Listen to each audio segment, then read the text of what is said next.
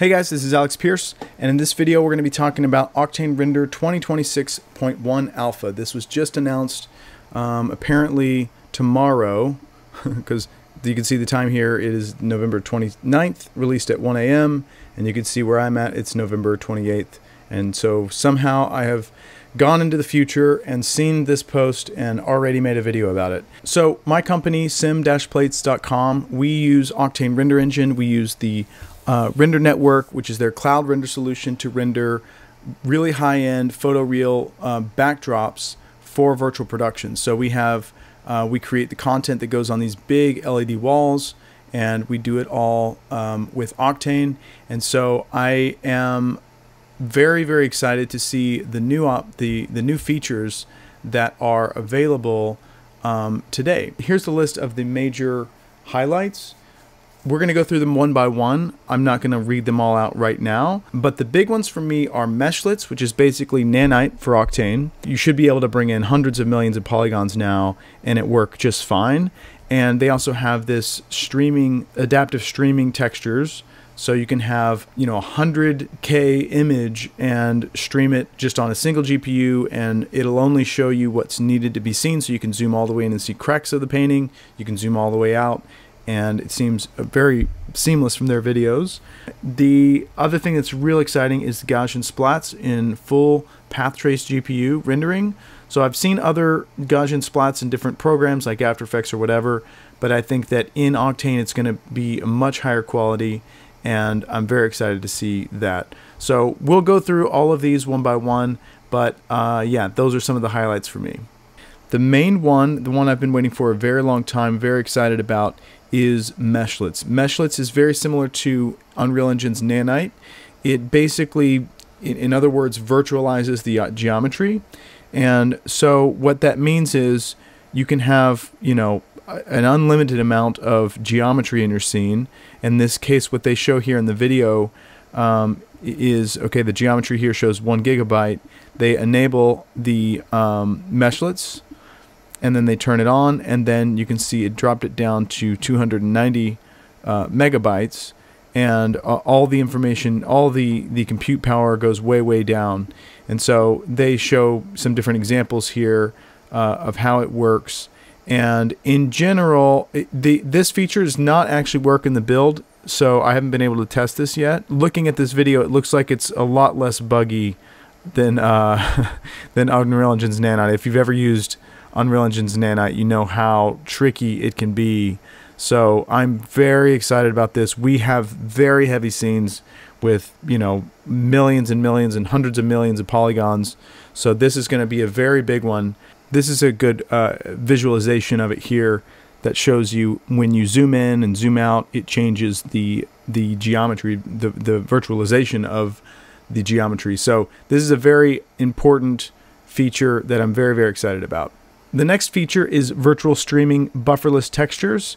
So this is something that allows you to have a massive, massive image and stream just what you need to see. So in this case, they're showing, if you look up here, you can actually see the resolution is 113,664 by 94,000. So this is a massive, massive image, and you can zoom in and see the cracks in the paint here. And, again, it looks seamless. It does not look like other game engines and such. This looks like a real solution. And when you zoom out, it doesn't need to load the entire 100K image. It just loads what it needs to see at the time of render based on, I guess, the size of the image. The next one I think is real exciting is the Gaussian splatting. So now you have Gaussian splatting directly in Octane, and I think this is going to have some major benefits over some of the other ways you can use Gaussian splatting. Because some of the other programs, they use real-time effects to do different things, but this you can actually use real depth of field and path tracing inside of Octane Render Engine. You can also take the lighting from the scene, and so you can add 3D objects and it'll use the same information from that scene to light the objects, and I think they show that as an example here in a second. They connect the geometry here, and so this is not part of, these two objects here are not part of the nerf, and yet they're lit with the same, they have the same kind of lighting that's coming from the nerf. So this is a very cool feature. The next one is per pixel texture displacement, and this one also looks like a really cool new feature. If you look at the old displacement versus the new displacement, even in this image, you can kind of see it's a much better result. And they show this as an example. I think it's a really cool example, actually, where they go from this lamp. They zoom in on this cord, and then they add the displacement here. Yeah, here you can see that you can do some pretty wild displacement stuff. The Octane's displacement was already really good, in my opinion, and this really takes it to the next level. Material X support. So this is one that, again, was announced a long time ago, and it's exciting to see it finally coming into Octane. So now they have a full implementation of Material X, and there's different ways you can work with it. And this one is actually in Octane now in the 2026 build. So you can actually go ahead and start playing with that and importing Material X materials. I actually started a library of Material X materials a few years ago when I thought, hey, this is the future. I should just get ahead of this and make my own library. So I might actually resurrect that and see what happens. This next feature is one that I'm also extremely excited about. So Neural Radiance Cache is a technique that allows for faster noise resolution by using a neural network that is trained at render time. So basically, it's using AI, or whatever you want to call it, machine learning, to study your scene and then denoise it in a much smarter way. And this looks very promising, especially with interior indirect scenes, which have historically been very tricky in, well, with any path tracing engine, but with Octane, I've had some issues before.